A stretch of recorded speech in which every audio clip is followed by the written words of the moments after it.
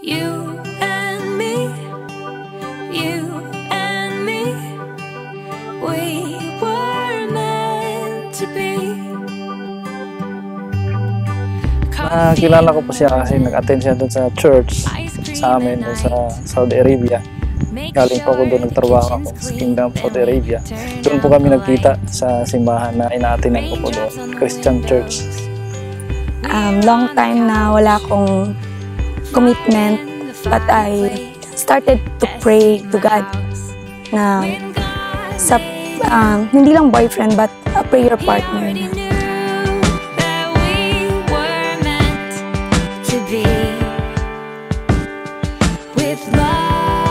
But then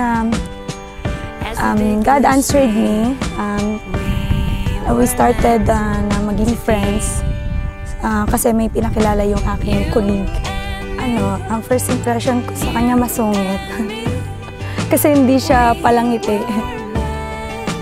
Tsaka seryoso, ganun, seryoso. Typical na babae, simple na isang bagay na nagustuhan sa kanya. Tsaka nakita ko yung meron siyang concern sa kanyang family. Nagbigay sa akin ng curiosity kung sino mo talaga siya.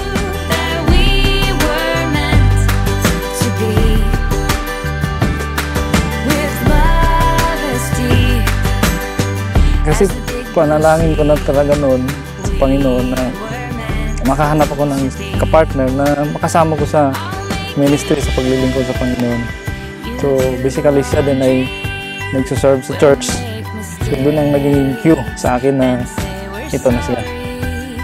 Nung mag-start siyang manligaw sa akin, I prayed talaga to God na hindi lang basta boyfriend na, but kung kalooban niya is talagang partner niya. So, but by that time, naging routine ko na ipag-pray siya kung siya yung kalooban ni God para sa akin.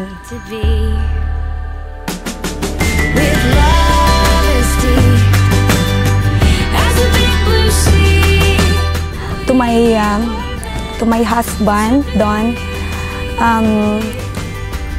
truly that this is God's ordained sa buhay natin. And I'm so blessed na ikaw yung binigay ni God sa akin. And alam ko na ipinag-pray kita, ipinag-pray mo ko, and lahat ng bagay ay naging smooth. But I will try my best to be a loving wife to you, understanding wife, and caring wife.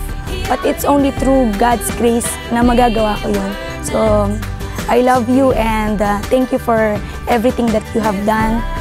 And thank you for all the sacrifices and for all the efforts na pinaramdam mo sa akin that I am truly highly favored and deeply loved by God.